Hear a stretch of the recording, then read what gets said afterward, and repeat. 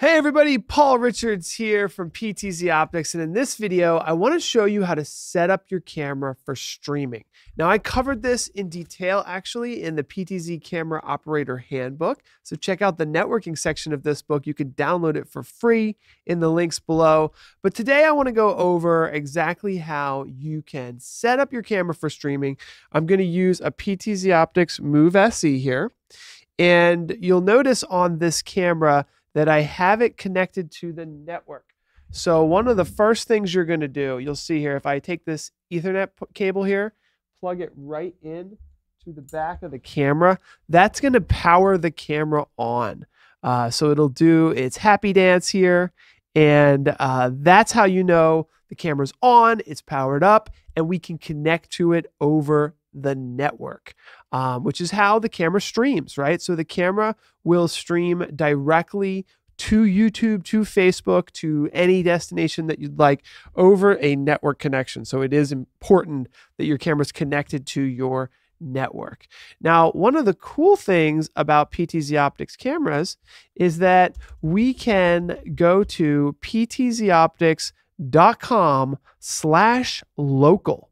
Okay, you no longer need to know the IP address of your camera to connect to it.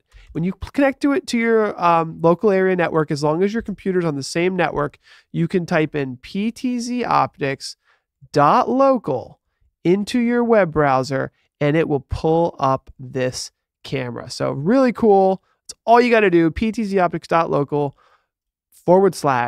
And then the username and password is admin, and that will take you into what we call the web UI of the PTZOptics camera. And you can then control the camera, okay, using these controls, and we'll go over a few of those.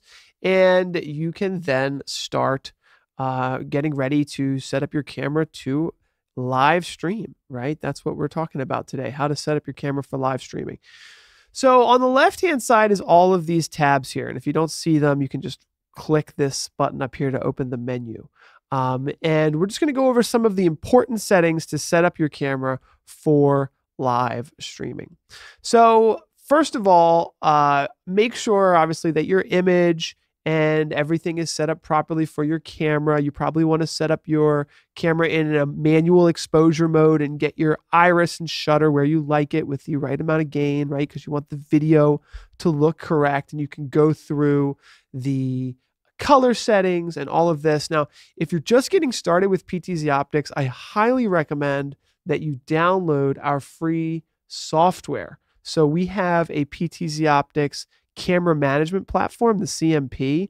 This is a great piece of software to get started. Color matching, controlling, setting up your camera, all of that.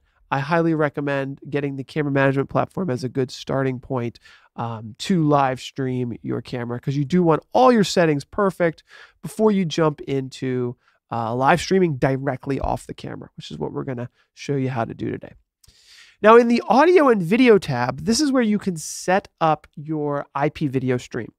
H.264 is generally perfect, but you can do H.265, which will use less bandwidth and be higher quality, although H.265 is a little newer and it doesn't have quite the same support. Now, I'm using a PTZOptics Move SE, so the top resolution is 1920 by 1080, but if you have a PTZOptics Move 4K, for example, you can stream in 4K. So depending on which camera model you have, even like our PTZOptics Studio Pro here, you will have different settings in the web UI here based on what the camera is capable of doing. So for this camera, we'll do 1920 by 1080. There is a bit rate. Okay, the bit rate is the quality of the video. So when you're setting up your camera for streaming, you do want to consider how much speed do you have.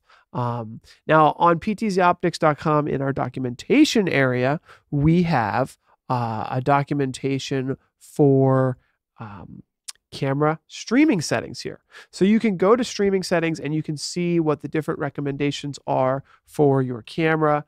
You can also always test your internet speed simply right through Google here, and you can see I'm going to get 200 roughly megabits per second download speed.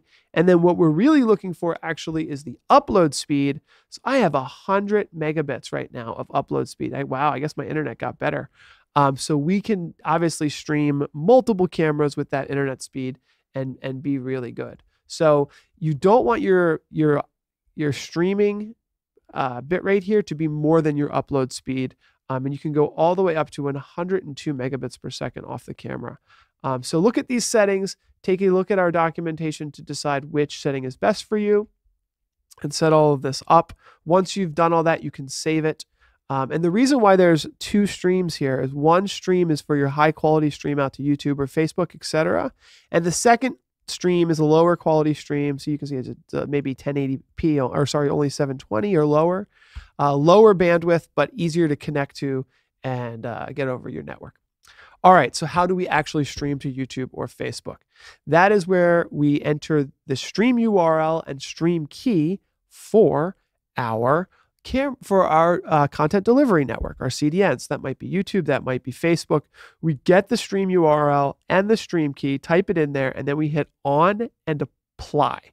That will start your first RTMP stream. So you can actually stream to YouTube and Facebook at the same time using RTMP stream 1 and 2. So you can stream to two places and hit apply, and you will start streaming as soon as that is on and you hit apply.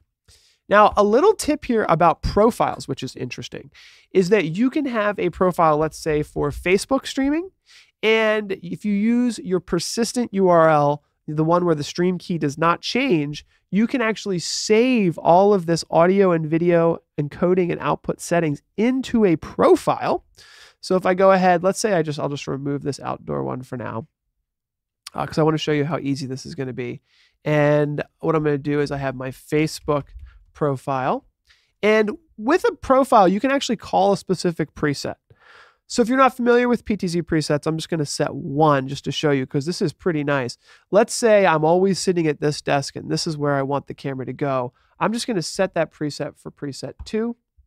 I'm going to set one more just to show you an example of how these presets work. We'll set preset 3 here. What happens is when I call preset 2, it goes directly back to that position. So that could be anywhere in your space where you want the camera to start streaming. The nice thing about this is in my profile here, I can have a Facebook profile that would have all my Facebook streaming information. I can have it call preset 3 and bring up all of my video settings, my image settings, etc. Save that. And now when I call that preset, it will go directly to there. So you can see I have a studio preset here. Now that I've changed my presets, I would have to reboot the computer, but essentially, or the camera, which I'm not going to do right now. But essentially, the presets will show up right here and give you the ability to quickly and easily start streaming to Facebook, start streaming to YouTube, have everything, call the presets, and be ready for you. So it's really, really powerful. That is how you set up your camera for streaming. Let me know if you have any questions in the comments below. We're here to help. Don't forget to like this video. And again, if you're just getting started with live streaming cameras, the PTZ Operator Camera Handbook has so much information in here about how to set up your cameras, control them, best practices. So let me know what you think in the comments below, and I'll see you next time.